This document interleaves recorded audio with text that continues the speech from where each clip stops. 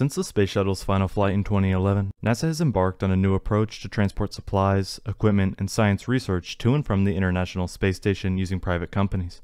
With this strategy, we've seen both pros and cons, with companies like SpaceX providing consistent and successful services, while other companies such as Boeing are having a harder time. Either way, this is the current state of operations for delivering both crew and cargo to and from the International Space Station. What's most exciting is one of the newcomers expected to start making frequent trips in the coming years. Dream Chaser is a reusable spaceplane that has been in development for decades now. Despite its old age, in the last couple of years alone, we've seen an increase in testing and development as its maiden launch date closes in.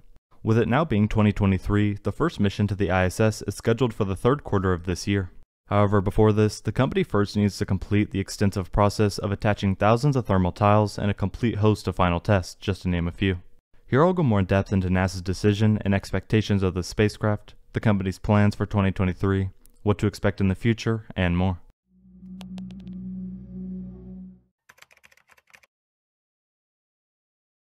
Dream Chaser is a relatively small spaceplane designed for high reusability. It features many unique characteristics, including the ability to lift off on top of multiple launch vehicles and land at a wide variety of runways around the world. It also has a crew and cargo variant, with practically all missions within the next few years set to happen with the uncrewed spacecraft. Back in 2018, NASA released an audit of commercial space resupply services to the ISS. Here they made it clear that cargo missions are key to the successful utilization of the ISS, and continued reliance on commercial operators to provide this vital service could play a major role in NASA's future plans as it searches for cheaper and more efficient methods to explore space. Sierra Nevada plans to use the Dream Chaser cargo system to deliver a total upmass of 5,500 kilograms, which includes a mix of up to 5,000 kilograms of pressurized upmass and up to 1,500 kilograms of unpressurized upmass to the ISS to meet the total upmass capability. Sierra Nevada's cargo delivery system combines the Dream Chaser, initially designed for the Commercial Crew Program as a reusable lifting body spacecraft capable of landing on airport runways, and its new cargo module, a pressurized attachment to Dream Chaser.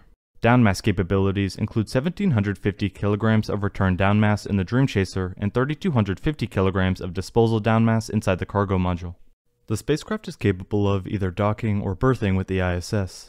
Under NASA's Commercial Resupply Services 2 or CRS-2 contract, Dream Chaser will provide a minimum of 7 cargo service missions to and from the space station. On August 14, 2019, it was announced that all 6 Dream Chaser CRS-2 flights will be carried out into orbit by ULA's Vulcan launch vehicle, a rocket that also has not flown yet. At the time of this original audit, NASA had some very real concerns. They specifically highlighted that the development, first launch, and safe return of Dream Chaser are the greatest technical and schedule risks under the CRS-2 contract. By now in 2023, we know that many original dates were pushed back years as development and testing were not nearly fast enough. While not ideal, progress has definitely been ramping up, and Sierra Space is closer than ever to launching the spaceplane for the first time. As of right now, there are 2 cargo Dream Chaser test articles under construction. The first is named Tenacity, which has the most progress complete, and the second does not have a name and is in the very early stages of development. Based on Tenacity's progress and some of the updates from Sierra Space, it looks to be on schedule for its first launch in the third quarter of this year. This being said, Dream Chaser is not the only vehicle that needs to be ready for the mission to happen on time. ULA's Vulcan has also not flown yet, which will play a big role in Tenacity's main flight. In just a few months, Vulcan is set to lift off for the first time with a large payload from Astrobotic headed to the moon. However, we haven't received very many updates on this process in the last few months, which makes it seem that it may be a bit behind schedule. Just a couple month delay could have a similar impact on Dream Chaser's flight as well, something we will need to keep an eye on as time goes on. By itself, Dream Chaser can carry around 900 kilograms or 2,000 pounds of payload into low Earth orbit. As far as size, Dream Chaser is 30 feet or 9 meters long, roughly 1/4 the total length of the Space Shuttle orbiters. Thankfully, Sierra Space developed an addition to the spaceplane that adds more payload capacity and capabilities. Back in 2019, it was announced that an expendable Shooting Star cargo module would be part of the Dream Chaser cargo system for CRS-2 flights. The module is a 15-foot or 4.6 meter long attachment to Dream Chaser that will allow the spacecraft to carry an additional 10,000 pounds or 4,500 kilograms of pressurized and unpressurized cargo to the ISS. The module supports disposal of unwanted cargo by burning up upon re-entry. In addition to carrying cargo, the Shooting Star module includes solar panels that supply up to 6 kilowatts of electrical power. It also supplies active and passive thermal management, provides Dream Chaser translation and rotation capability via 6 mounted thrusters, and supports berthing or docking in different configurations to the ISS. Access from ISS to Dream Chaser will involve crew passing through Shooting Star, which supports a shirt sleeve environment, and through a hatch that separates Shooting Star from Dream Chaser. Sierra Nevada says the module is capable of additional types of missions in LEO or to cislunar destinations. They've developed a free-flying variant with additional capabilities. Just a few years later, Sierra Nevada announced a contract with the Defense Innovation Unit, or DIU, to use its Shooting Star expendable cargo vehicle as a possible commercial solution for a high-powered uncrewed orbital outpost. The cargo version of the SNC Dream Chaser is called the Dream Chaser Cargo System, or DCCS, which, as we know, will fly resupply flights to the ISS under NASA's Commercial Resupply Services 2 program.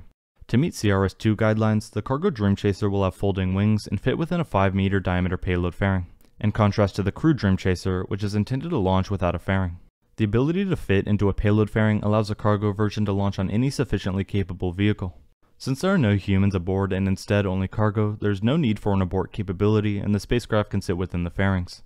The originally planned Dream Chaser space system is a human-rated version designed to carry from 3 to 7 people and cargo to orbital destinations such as the International Space Station.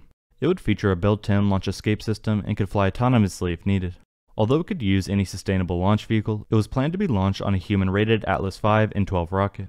The vehicle will be able to return from space by gliding, typically experiencing less than 1.5 Gs on re-entry, and landing on any airport runway that handles commercial air traffic. By now, we've already seen Sierra Space making deals with different companies and airports around the world to add locations where the spaceplane can land after various missions. Its reaction control system thrusters burned ethanol-based fuel, which is not an explosively volatile material, nor toxic like hydrazine, allowing the Dream Chaser to be handled immediately after landing, unlike the Space Shuttle. As of 2020, the Sierra Nevada Corporation says it still plans to produce a crewed version of the spacecraft within the next 5 years. The company says it never stopped working on the crewed version and fully intends to launch it after the cargo version, and is still committed to the crewed version as of 2021. In November 2021, Sierra Nevada Corporation reported that it received a $1.4 billion investment in a Series A funding, which it will use to develop a crewed version of Dream Chaser and fly astronauts by 2025. On the 25th of October 2021, Blue Origin and Sierra Nevada Corporation's Sierra Space subsidiary for commercial space activities and space tourism released their plan for a commercial space station. The station, called Orbital Reef, is intended as a mixed-use business park. Sierra Nevada Corporation's Dream Chaser was chosen as one of the commercial spacecraft to transport commercial crew to and from the space station, along with Boeing's Starliner. Dream Chaser is a unique spaceplane that is very close to its maiden flight. Assuming everything goes according to plan and there are no delays from Sierra Space or ULA, we can expect to watch it lift off and dock to the ISS later this year in the 3rd quarter. If successful, this mission will help propel the program and eventually the crewed variant. We will have to wait and see how it progresses and the impact it has on the space industry. Thank you very much for watching.